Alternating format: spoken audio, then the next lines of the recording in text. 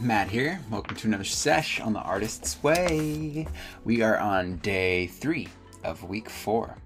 And today we are spending more time getting clarity into ourself. Because when who we are feels clouded or ambiguous and then begins to be replaced with this clarity and understanding, the more easily we can come in contact with creativity. Since creativity is simply intrinsically woven into our basic nature.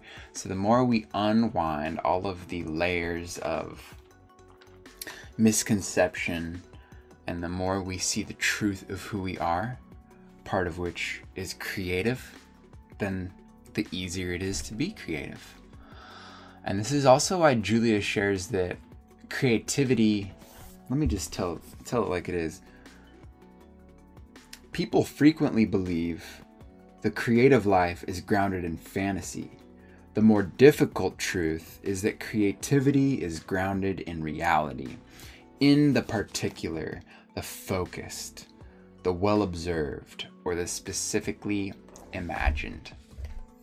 And this is also partially why solitude and time for reflection and contemplation and meditation are so helpful. That said, morning pages are a great tool to do all that. So let's do it.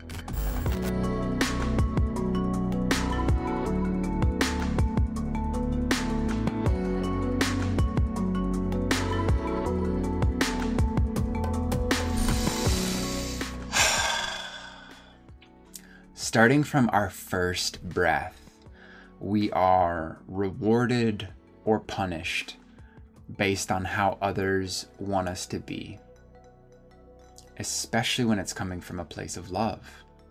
So quite naturally, we give up who we are in return for conditional love and acceptance. And when we become attached to these ideas and beliefs of who others want us to be, we end up giving up who we are. We end up living a life that is not our own. And so our creativity gets muffled.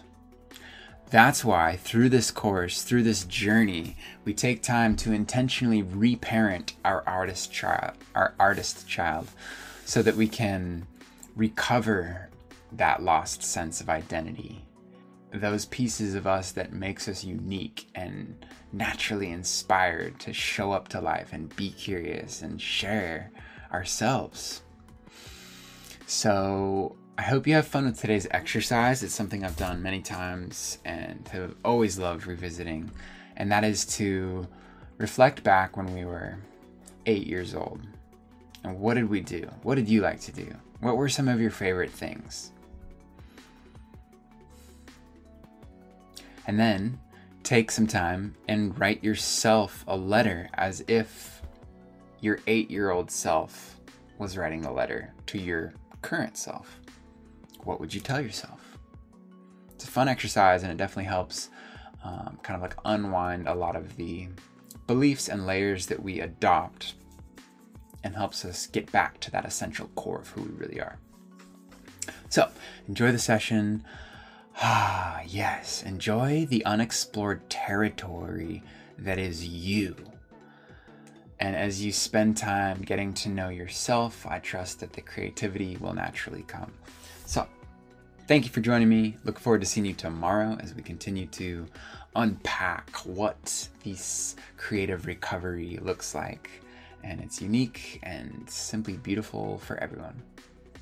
Thank you so much for joining me on today's session. I look forward to seeing you tomorrow. Until then, peace, love, and creativity.